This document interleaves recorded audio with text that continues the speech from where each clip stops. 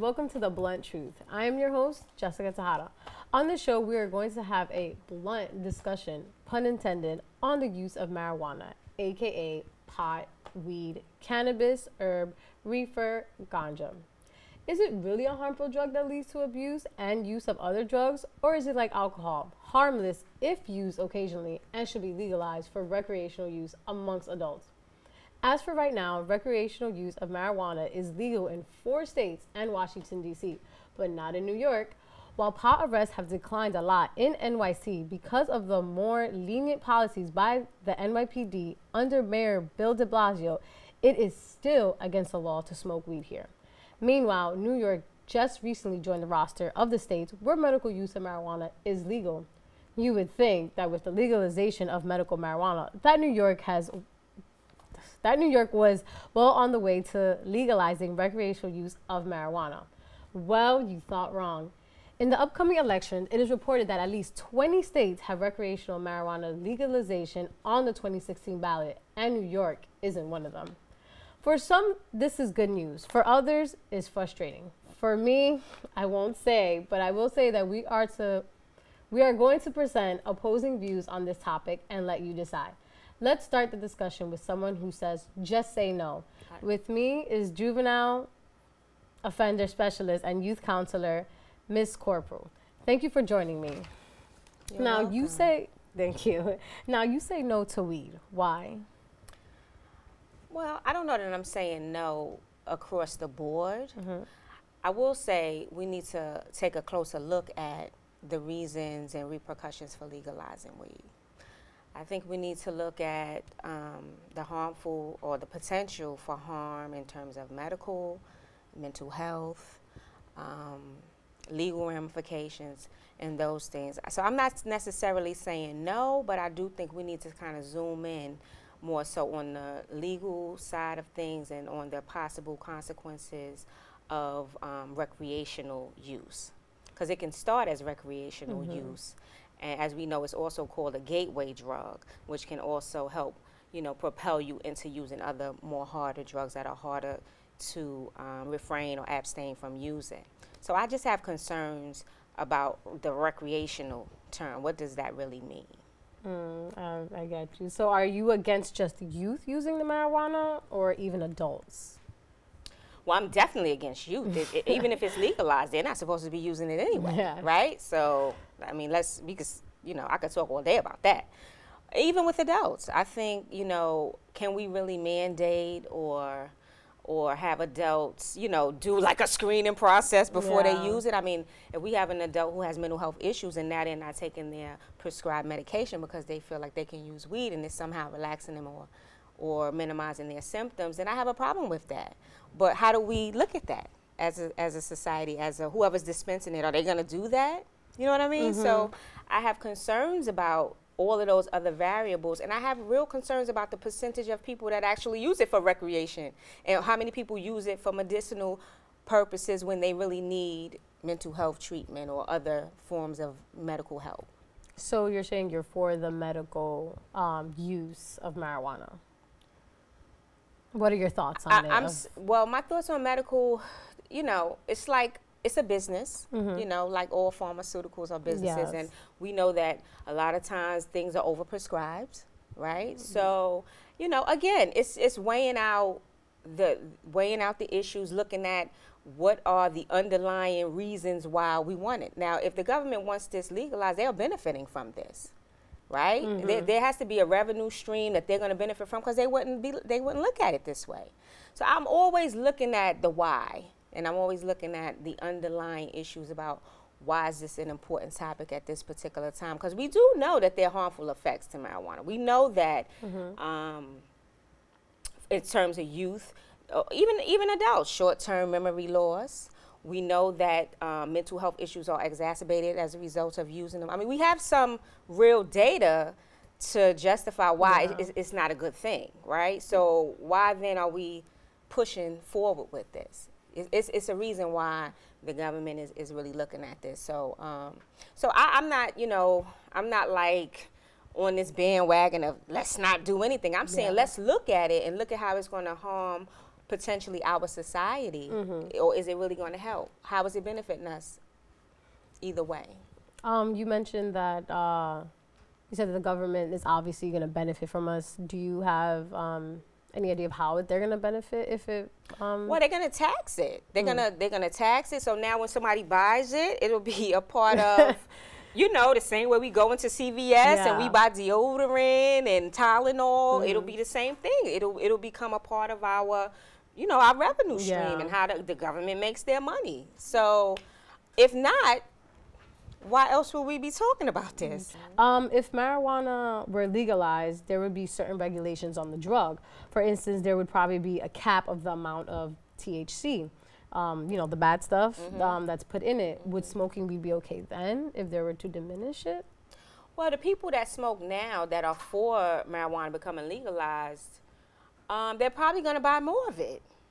I mean, you know what I mean? They're going to want the high that they're used to. So they're probably going to buy more. So you're saying the THC was to be down, people will actually buy more, bigger amounts because there's not that much. Right. Okay. If you're used to a certain high, right? So now, if I go to a bar for happy hour and one drink is not what I wanted it to be, now I'm going to buy 2 or 3. It'll be the same thing. It wouldn't be any different. So they're going to diminish it. They're going to try to regulate it. And people are going to get around it the way they always have. We have, I don't know, 80% of youth that smoke weed. They're not even supposed to have access to it. Right? Yes. So then they lose their motivation to go to school, and a lot of things begin to decline, and all of these regulations that's supposed to be in effect that aren't working now, they're really not going to work when it becomes legalized. Make an excellent point. As I mentioned earlier, under the leadership of Mayor Bill de Blasio, marijuana possession has been decriminalized. As a juvenile offender specialist, have you found there to be significant drop in arrests among youth for marijuana possession? I haven't had many youth that came into my care or custody because of marijuana possession or sale. That's a misdemeanor, and it wouldn't necessarily warrant. Oh, so for youth is not... It's a misdemeanor. The personal use of marijuana is considered a misdemeanor. For youth?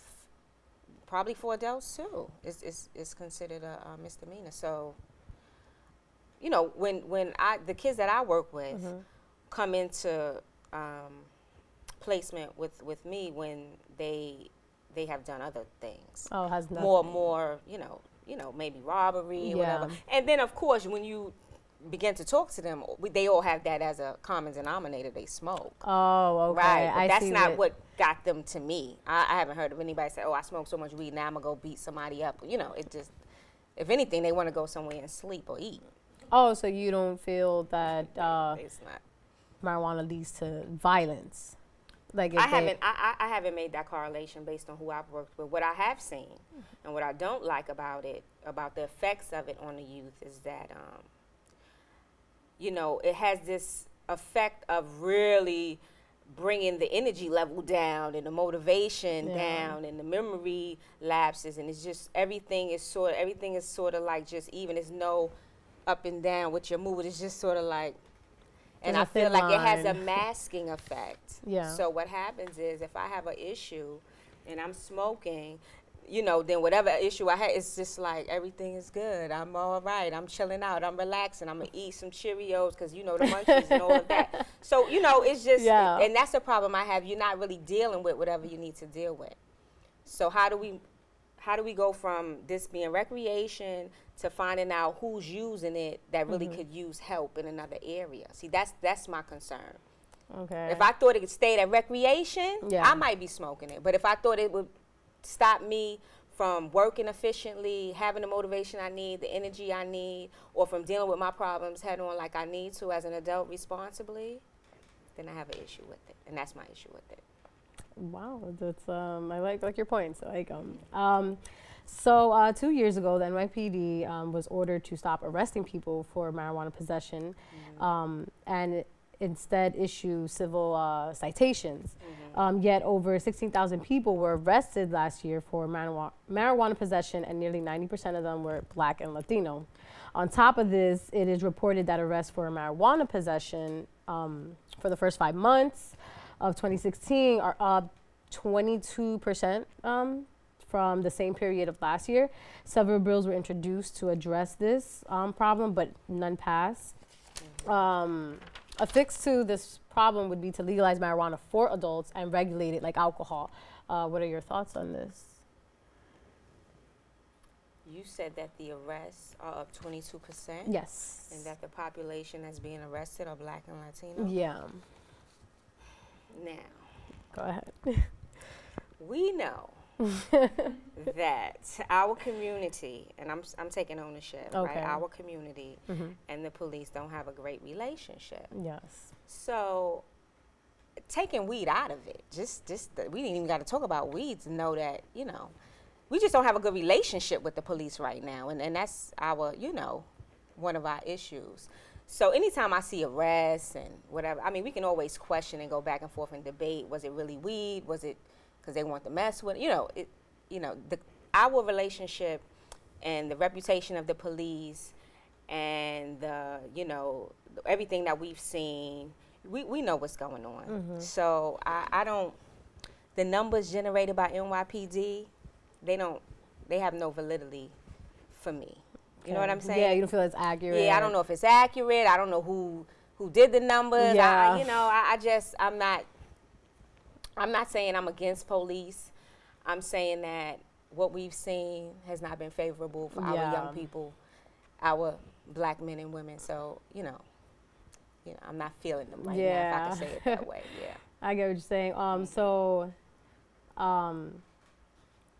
if it was legalized only for adults and regulated like alcohol, would you still, like, what are your thoughts? Would it still? Well, it's still, some of the issues still remain the same. Okay. You know, we have adults who still have mental health needs that mask with drugs, not only just marijuana. So I just want to know what's going to be the screening process. How's it going to be dispensed? I need to know more. You know, because right now we're talking about the pros, the cons for recreation. Somebody's benefiting from this, money-wise. Somebody's benefiting from this. I just need to know what are motivations for this. I get what you're saying. So if they were to legalize weed, what do you think should be the age limit? Before you answer, keep in mind the age to vote is 18 years old. The age to drink and smoke in New York is 21. The age of sexual consent in New York is 17.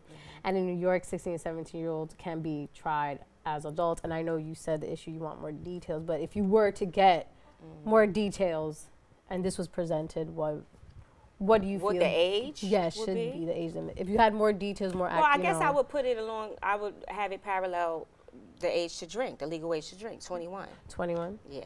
Why is that? Just because. I mean, you know, they're going to get it. I mean, if I just had to pick it out the air, I would let 21. It parallel whatever the legal age for drinking is, which is 21. Okay. Yeah. One of the main concerns is that marijuana use among the youth will increase if legalized. As a youth counselor, what have you found to be the cause of marijuana use amongst teens?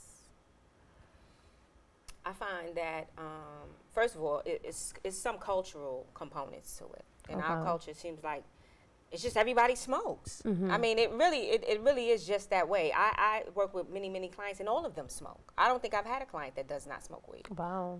Honestly. So I believe part of it is cultural. I believe part of it is a way of dealing with issues in society, home issues. You know, it's a way of masking concerns that need to be addressed, either it's mental health, physical, all kind of things. It's so many reasons that people use drugs on the whole, and youth typically use them because a lot of times they have deficits, developmental deficits, and so they smoke so they don't have to deal with certain things, or it helps them relax so that they can do some things. Like I've had, youth say, I smoke because I could relax. I could just, I got so much on my mind. And then I want to say, well, what are you so anxious about? We need to deal on your anxiety. We need to work with your anxiety, not smoking to mask it, because then you never get to why you were so anxious. So it's that kind of thing. Oh, so it's like a coping mechanism, absolutely, kind of, basically. Absolutely, which can lead to addiction. which is a way of becoming addicted to something. Because you're not dealing with it, life is gonna happen, right? So what you're gonna do? You're just gonna keep smoking. Yes. You know, like life is gonna happen. Things are gonna happen. You have to learn how to develop coping mechanisms so that you can deal with things. So you don't have to smoke it. So that smoking would be recreational then. True. It's not recreational when you're smoking because you're trying to deal with something. It's something else. So you do feel it's an addictive? Absolutely. Absolutely. I don't know nobody. I don't know anyone who smokes just for recreation. People that smoke every day. Or more than once a week. I don't know anybody who can just say, "Oh, I'm going out. I'm gonna have a drink. I'm gonna smoke." No, when they start smoking, it becomes in habit. I don't know anybody. Now I could be wrong. No, of course. But everybody that I know, personal and professional, when they begin to smoke, they smoke pretty regularly. So that's not recreation for me. I get what you're saying. Cool. Have you ever smoked? Absolutely. As a teenager. I'm 43 now. I mean, I don't smoke now. Yes, I have. And I liked the high, but what I didn't like was it made me eat. And I've always been chunky, and that wasn't for me. That's the truth. That's the main reason. That's the only reason. So if it didn't give you that effect, would you say right now, as the woman you are, would you still have continued? No, because then I would have, at 16, it was some peer pressure related. There was some home things going on. There was a lot of stuff going on where I, too, was using it to sort of just not deal with things. So you kind of understand the youth that you give. That's why you're not as... I get it. Yeah, okay. I get it. I don't necessarily agree with it. I get it. You get it. Yeah, and when I counsel youth, I don't tell them not to smoke. I let them see or try to highlight for them what it's costing them when they do. I don't tell them don't smoke. I say, well, you know, when you smoke, you see, you don't get to school. You don't get to finish your homework. You smell bad. You get whatever. No, I just tell them what. No, I know it's amazing, and everything you say is you know. I just highlight for them what it's costing them, and if they're on probation or parole. On probation or parole, you're not supposed to smoke. If you go to do a urine analysis for drug testing, they're gonna lock you up. But if that's worth it for you, then that's up to you. I don't tell them don't smoke. I just lay out for them what it's costing them, and if it's worth it, then you continue to smoke. Then so be it. Yeah. Wow. Well, I think that's about it for today. Thank you so much for your time. Yeah, I really honestly enjoyed this. Well, this is Jessica, and this is the Blunt Truth. Okay, that was definitely the Blunt Truth. Joining me next is someone who is for the medical use of marijuana. All right, thank you for being here, Fred. So tell us, what is it you do and what's your involvement with pharmacinist? So I operate a company called Polsonelli Public Affairs based here in New York City, and we handle a lot of the lobbying, public relations, public affairs, business development, and deal making for pharmacists here in New York. Okay. What was the process of getting, I guess you could say, the business started? Yeah, so the state of New York issued an RFP last summer to cultivate and dispense medical cannabis. At that time, 43 companies from around the United States applied. There was a 30-day window to turn in the application. And fortunate for pharmacists, they were actually scored first by the New York State Department of Health and received one of the 5 licenses here in New York. Oh, that sounds pretty cool. How is it made? Like not the business per se, but like the product itself. The product itself, yes, thank you. The product itself is traditional marijuana, like you've seen around the country or on television. It starts with a seed, it turns into a nice plant, you pick the buds, and then you turn that into medicine. There's no smoking in New York. It's all oil-based, and so that oil is created at the cultivation centers, which in PharmaCann's situation, it's in Orange County, New York.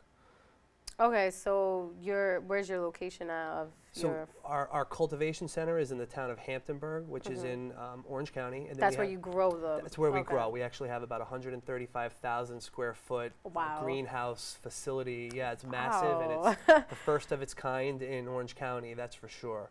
And we have dispensary locations in the Bronx, up in Albany, Buffalo, and Syracuse. Oh, so you have 3 locations, not just... 4 total plus the grow facility. Each license holder is responsible for the growing and the dispensing of the medical marijuana. Oh, interesting. Can you give us a description of what pharmacinist looks like inside? What the cultivation center looks like? Yeah, like, which is just a. I can promise you that if you were to see what our cultivation center looks like and also what our dispensaries look like, the first thing out of your mouth would be, "This is not what I expected." That is what everybody says. When you walk into our dispensary location, it looks more like a high-end physician's office. Okay.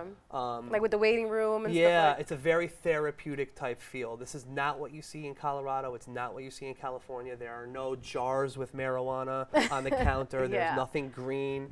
There's nobody wearing a tie-dye shirt. That's not what this is. This is strictly, strictly medical play. It's a very sophisticated, professional operation. So I would invite you at any time to come to our Bronx location. Yes, of course. I would we could love do a to. walkthrough. Yes. And you will feel like you're, like I said, you're in a high-end physician office or a spa type feeling. Spa, it's very therapeutic, you know, because again, we're counseling very sick people. Okay. I mean, people who are coming through our doors looking for product are not folks who stubbed their toe that morning and they have a little bit of pain. These are people with cancer, HIV, ALS, MS, Parkinson's. These are people that are taking numerous pills every day. You know, these are people who are on opiates. And medical cannabis has proven to reduce the prescription pill intake and also reduce the opioid intake. So that's a big deal. As we move forward throughout this program, people are going to start to realize that medical cannabis will literally substitute potentially dozens of pills that sick people are taking on a weekly basis. Oh, so you're saying the medical cannabis is, so all the pills they're taking, just one, I guess, dose of the medical cannabis is going to override it other depends. medications? It depends on the patient and the ailment, of course. But in general, what we're seeing happen is folks with, let's say you have cancer, you take a handful of pills, unfortunately, to get you through your chemotherapy. We're seeing that individuals no longer have to rely on those pills, the traditional forms of meds, when they're now substituting the medical cannabis. The medical cannabis is just as effective, if not more effective, with no side effects. There's no potential for overdose. And so it's a much safer product, and it's a much more, it's becoming a much more accepted product. Because again, we're not talking about smoking a joint. Yeah, of we're course. literally talking about creating world-class medicine that happens to come from a plant, that happens to have a stigma attached to it. And you should take a look for yourself at where that stigma came from and how it came about.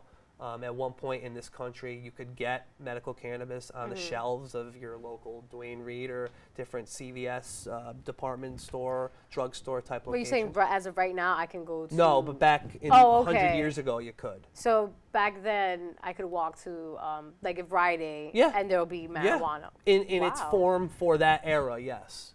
Wow, it was socially acceptable because, again, we're not talking about smoking anything. We're talking about creating an oil that goes into a capsule from a plant. The plant's marijuana. It's a controversial plant, but it's a plant.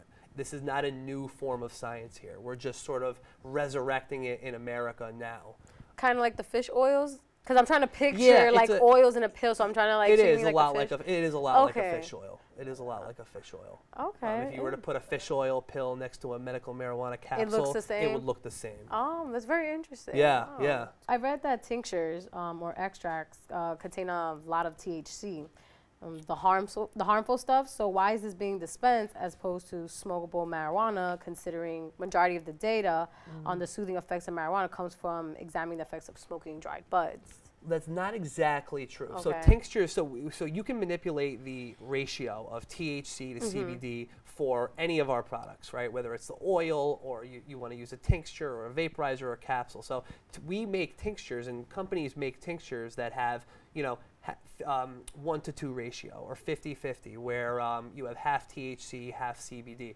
Some are higher CBD, some are lower CBD. Okay. So you can really manipulate how much THC and CBD is in any given product. And the tincture is, that proves true for the tincture. How much percent would it be in the tincture? I mean, it depends on whatever the company wants to make.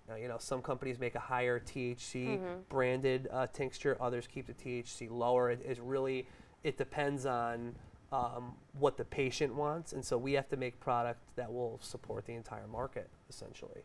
So it's with the patient one. So it's not like, say, like the doctor prescribes like you need about 15%. It's what the patient wants, or what the doctor recommends. If we may have a patient that doesn't want any THC. They don't want to feel high. They don't want that sense of whatever that sense is. So they go into the dispensary and they say, look, I'm very sick, but I do not want to feel this at all. I don't want that feeling of euphoria or being high. And so in that case, we would give them a tincture or a product with very high CBD rate. And we would keep the THC level very low in that case. Okay. Others, it's not the case. I mean, yeah. you know, unfortunately, we've seen folks who are going through chemotherapy and they need something to just take their mind off of what's going on. And a lot of times that in that situation, we would look for a product with some levels of THC in. Wow. Yeah. That's interesting. It all comes down to the consultation between the pharmacist and the patient. Oh, so that's because you guys work with the patient. Oh, you would not believe how we work with the patient. It really is. That is the difference maker between what our program is and what I think a traditional pharmacy type situation is. You know, again, the people coming into our dispensary are beyond sick and they're caregivers. So when they come in, it's a very serious conversation. We're talking about, you know, adding meds to their repertoire that they haven't usually, they're not accustomed to. So, you know, we have to consult them, and that's what we do. And we take our time. I mean, it's not, you know, it's not like they hand our pharmacist a prescription and the pharmacist just writes a script or whatever and gives them the pills. That's not what this is. You know, it's a really in-depth conversation. Like a one-on-one, that's good. Yeah, has to be. Has to be. Yeah. People don't understand what this industry is yet. A lot of people don't understand what the product is yet. Well, that's why we have you here today. Yeah, I mean, I'm learning as well. I mean, there are very few experts in New York when it comes to this space right now. Oh, just in New York, but other places you feel there's the West a little bit Coast more. is ahead of the game. Really? Well, they've been doing this for medical marijuana has been more accepted on the West Coast over the years, and I think the East Coast is just starting to wake up to what's going on. I mean, I see with my own eyes how this product helps patients, and for that reason is that's why this industry will only continue to grow and flourish, because it's not BS how it affects the patients. It's real. I mean, we're seeing in states right now, this is real fact. Yeah. We're seeing in states that have had medical marijuana program for 2 or 3 years, they're seeing a 40 or 50% reduction in accidental opiate-related deaths. Oh, wow. That's amazing. Yeah. I mean, let's be real here. The numbers are pretty good. You get into a car, you know, you're a regular person, you know, whatever, you work, you go to school, whatever you do, you're a good person. You get into a car accident, you hurt your knee, you're in pain, you go to your doctor who you've known for 30 years, your doctor gives you a 30-day supply of Oxycontin, even though the human body's only supposed to be on a pill like that for a week or so, I've heard. You go through the 30-day allotment, you're still in pain, you go back, you get another 30-day allotment. Unfortunately, what's happening months down the road is folks are turning to a cheaper form of self-medication in heroin. And that's why we're seeing a heroin epidemic, because it starts with opiates. Nobody will dispute that. That's real. So we have a mission, which is to get medical cannabis into the marketplace to help combat that opiate and heroin issue. We think we're going to see that in New York. I know the state just spent upwards of $200 million to fight the heroin epidemic. That's good. We have the answer in front of us right here. Wow, that's really good. That's very good information. That's unbelievable, isn't it? Yeah. People don't realize that yet. Yeah. It's going to continue to get bigger and take the spotlight, because it's hard to dispute those facts. You know, the University of Michigan School of Medicine came out with a report about 2 months ago stating that this is the case. So people will not be able to ignore this fact. It's not going to happen. Oh, thank you. Okay, so I'm going on to the next question. Yeah. What is the price range for these forms of marijuana? So it's cash only. It's not covered by insurance. It's not covered by Medicaid. No insurance, unfortunately. It's still federally illegal. Okay. And so that's why we're unable to use credit. We're unable to use insurance. So right now the product ranges from anywhere from couple $100s to a little bit more or a little bit less. Yeah. So you would say, as far as like 100 being the minimum, or like it depends. It depends on the amount and it depends on the type. But yeah, we're looking at roughly for a month's supply, or starting around that dollar figure. Okay. Yeah. Okay. So I guess we'll skip this question. So who qualifies for medical marijuana in New York? You have to have one of the 10 qualifying diseases. Which? So cancer, ALS, MS, Parkinson's, neuropathy, HIV, AIDS, and then a couple more that are there's a whole bunch. Okay. There's 2 more, I think. Oh, okay. Yeah, but those are the main ones. Yeah. It's MS, ALS, Parkinson's, HIV, cancer, neuropathy. diseases that strictly are that are heavy in the neurological side. Wait, hold on. This is not. No, yeah. I can't think of the other two. Well, there was something I read that anxiety, but like no, because I read that somewhere. Not in New York. Oh, not in New York. Not okay, in New York. So. Other states though are much looser. I mean, okay. You know, especially recreational states. But in New York, it has to be like a really. You're really sick. Yeah, you can't fake your illness in New York. Yeah, in California, everybody's got a medical card, right? Because you stubbed your toe, so you go get a medical marijuana card. That does not happen here. Okay. Yeah, unfortunately, however you want to look at it, the folks are really sick. It's really sad. Okay. Epilepsy. Yeah. That's the big one. Yeah, I was gonna actually mention that. So, is there an age limit? No. Really? Pediatric epilepsy is one of the major ailments that is combated by medical marijuana. So, like I said before, when I saw a 12-year-old have a seizure right in front of me, it changed my life.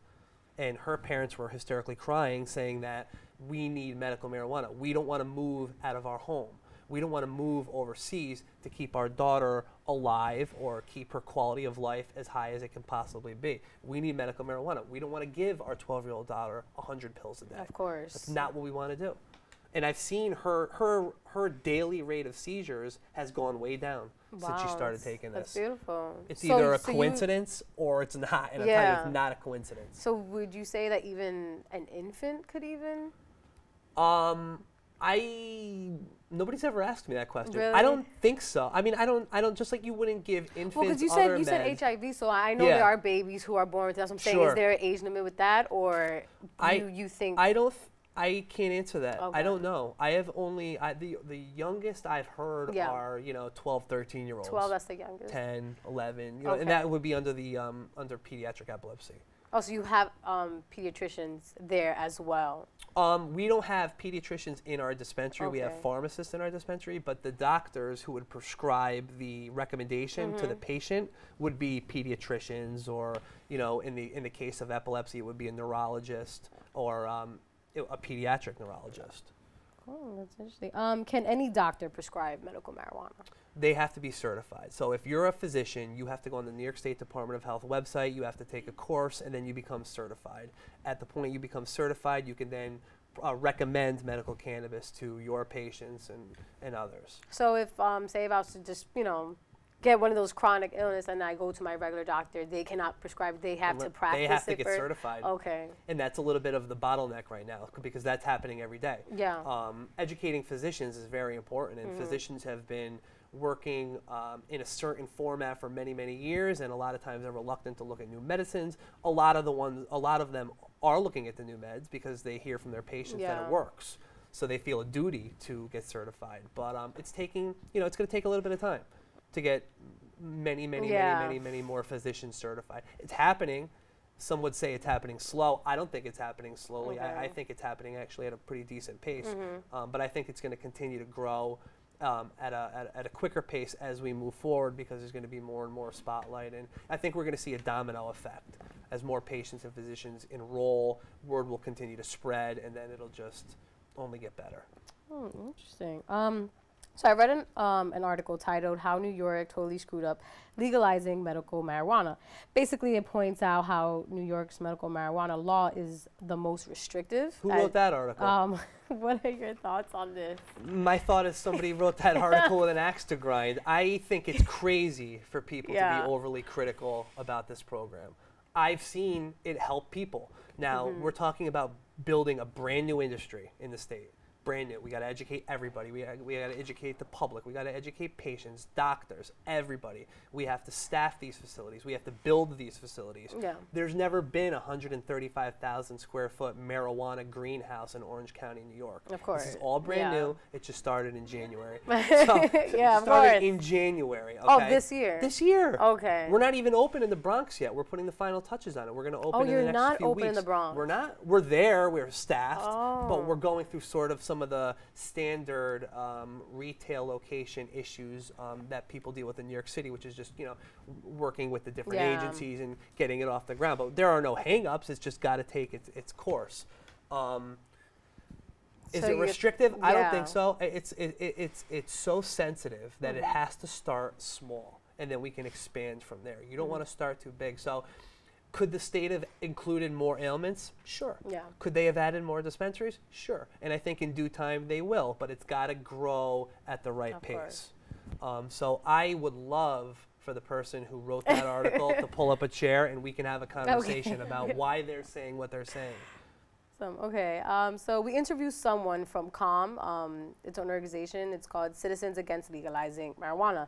The organization is against all forms of marijuana use, recreational and medical. On their site, they have an article that talks about the harmful effects of marijuana, citing that it causes brain damage, cancer, mental illness, Well, crime. somebody said that marijuana causes cancer. Yeah, violence and DNA damage. What are your thoughts on this? It's an organization that's obviously against medical, and so. I'd love to see the data of somebody saying that marijuana causes cancer. That's a new one for me. I can't speak to the recreational side. I've got nothing to do with the recreational market. I don't get involved in the states out west. This is strictly a medical play. Yeah. But they also have, I can tell you that no medication is perfect, Okay. but I can tell you that medical marijuana, for the things that it treats, seems to be more effective and better for the patient than the current traditional meds that they may be taking beforehand. Now that's a big statement.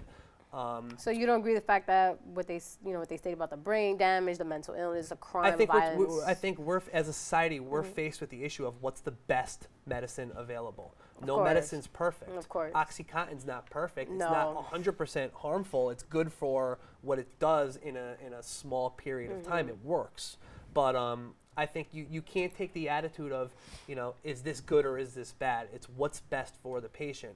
And if you have cancer and you consider medical marijuana a more helpful treatment than taking some pill that's going to dope you up and drown you out and make you go to sleep for the end of your life, then why should you not have access to medical cannabis when it's legal in New York? So I think it's crazy to think that I would listen to the patients and their families, quite honestly. The patients and their families are used to taking pills, dozens of pills a day. Now many of them are strictly taking medical cannabis, and I'm not saying their pill intake is going away, but it's being reduced, and I think that that's a great thing. And I don't know how you can say that that's bad. Again, I would lean on the patients. As to the recreational side, I don't, I think that there's a lot to be studied there. So do you feel marijuana should be legalized for recreational use in New York? I mean, I'm just too focused on the medical side right now. I have never really given any real thought to the recreational issue, believe it or not. They are completely separate, apples and oranges. Really? Oh, of course. I mean, when you're just the issue of recreational marijuana as compared to medical marijuana, those are two completely separate issues. Yes, they both come from a plant, but what we've built in Orange County and what the state is building statewide on the medical side is incredible. And like I said, we can't prescribe smokable marijuana, so we are the furthest from a recreational marijuana state out of all the medical marijuana states, if you ask me. Fred, this has been wonderful, and that is the blunt truth. Thank you.